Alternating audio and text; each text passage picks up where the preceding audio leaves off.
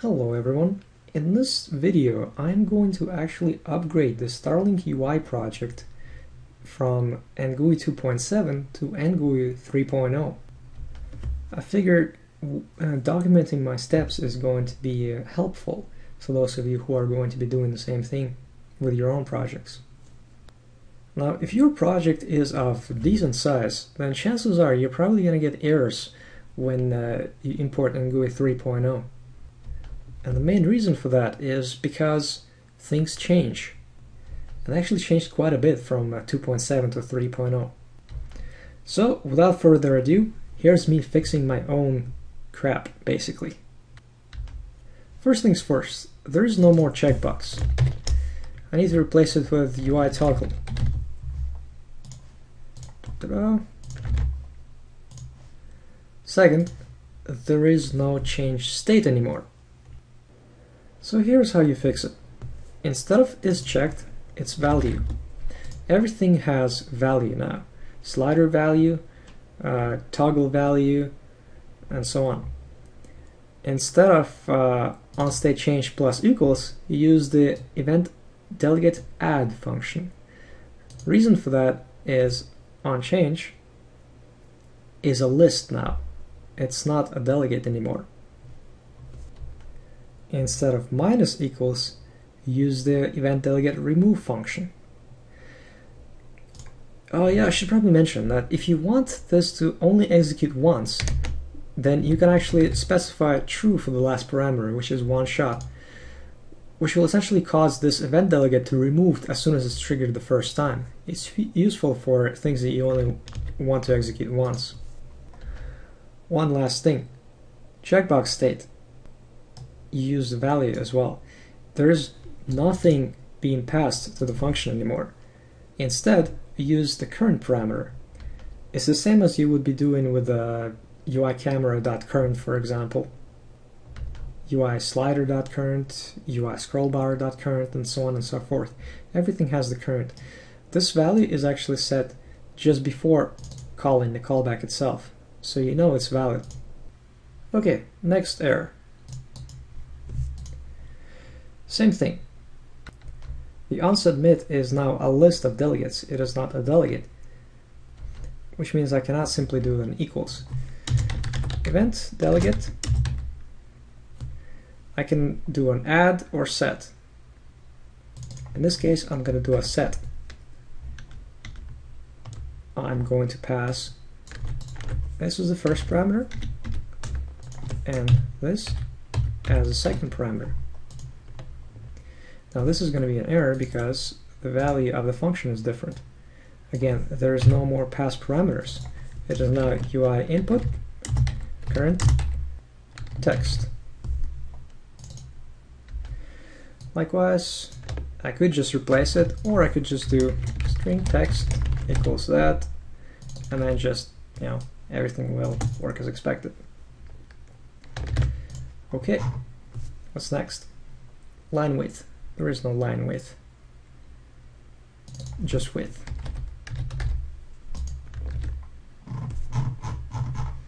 Alright. Next error.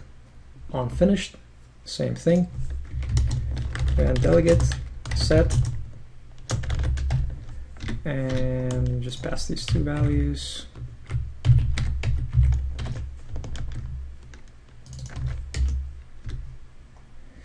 There is no tween.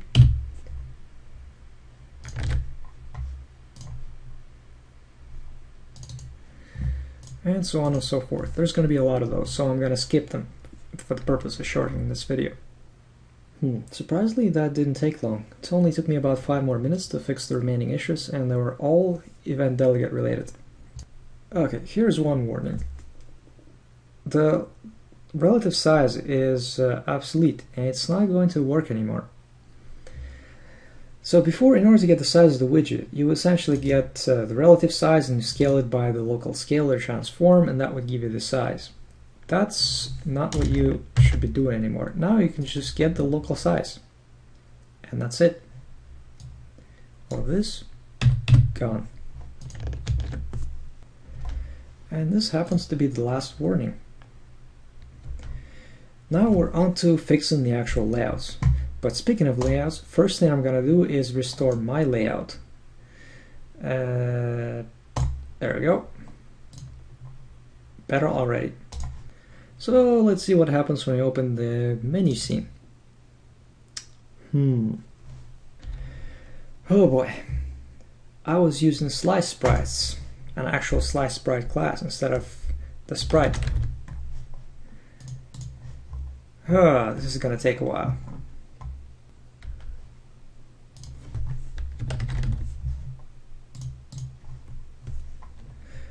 You might notice that as soon as I actually add the proper components, you see how its scale right now, it's well, using the old style of NGUI. As soon as I change it to a sprite, it begins working correctly. The scale becomes 111 and the dimensions get set. Okay, background, same thing. Sprite, play button, sprite. Now I could just keep on doing this manually, or I can write a script to do this for me. I'm going to choose to do the later. Hold on a second.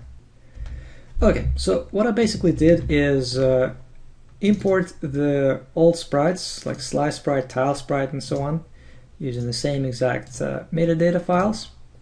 And then I created a script, an editor called upgrade widgets. So let's see what happens. Here I have a sliced sprite. I'm gonna go to NGUI, upgrade widgets. Alright, 108 widgets upgraded. Wow. And if you now select them, you'll notice that they're of UI sprite type, which is correct. Okay, let's hit play. Alright, this label is clearly set to shrink content, which is bad. If I don't also resize this. Okay, now it's fine. Windows all kind of work. Okay, so this sprite is missing a reference. Let's fix that to the check mark.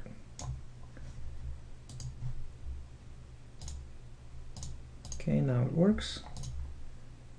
Options. Ooh, yeah, sliders need to be fixed. Oh yeah, I remember what I missed. I actually need to open up every single window, like actually enable them, in order for the changes to take effect. Because the changes do not affect disabled widgets. So every single widget, every single component that's on a prefab also needs to be dragged into the scene and then updated. Okay, let's try this again. Options, yep, it's all correct, automatically upgraded. Play, I got my single player, everything is working right. This doesn't do anything. Oh wait, no, this is the UI kit, it doesn't have that window. Never mind. Okay, so what else do I have to fix then? Stats, they all work correctly. Surprisingly, I thought I didn't enable this yet. Just to be safe, that's the stats, password LAN, internet direct, channel list. Okay.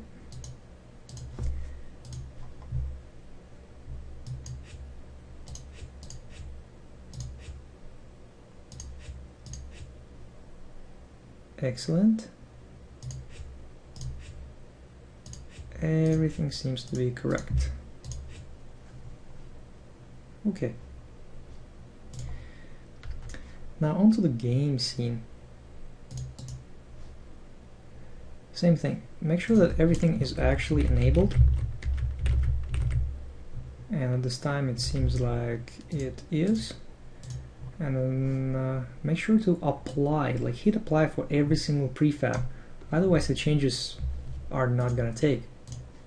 Same thing here if the UI is used. In this case UI is not used, so done.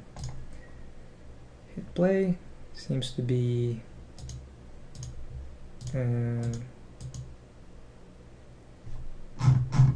something else missing.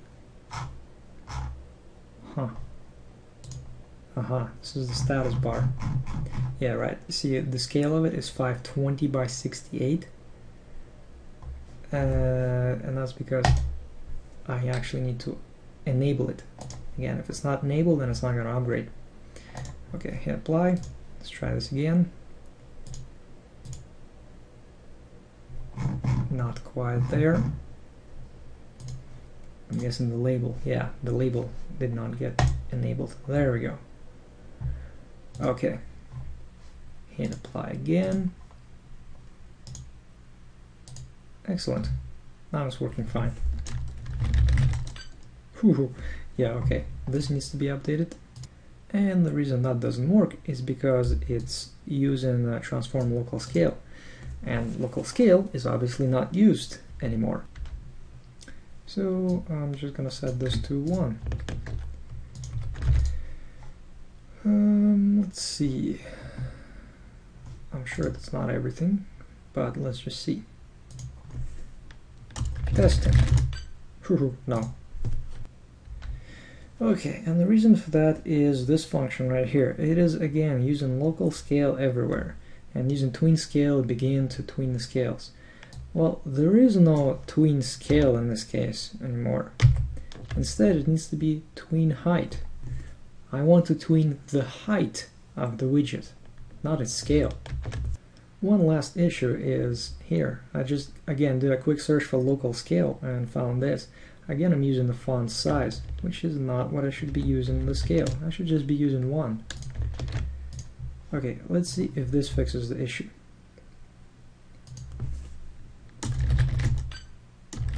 Okay, I'm still missing the height part of it somewhere. Oh yes, of course. Font size should be 1. Let's try this again, and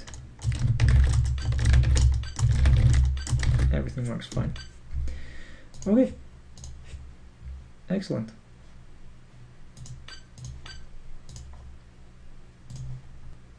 And now just to check it from the very beginning, go into the menu scene, play, single player, everything's good. Go in here, type, everything's working.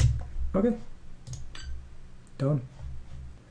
Well, that's it. Hopefully this video will help you in your own upgrading endeavors.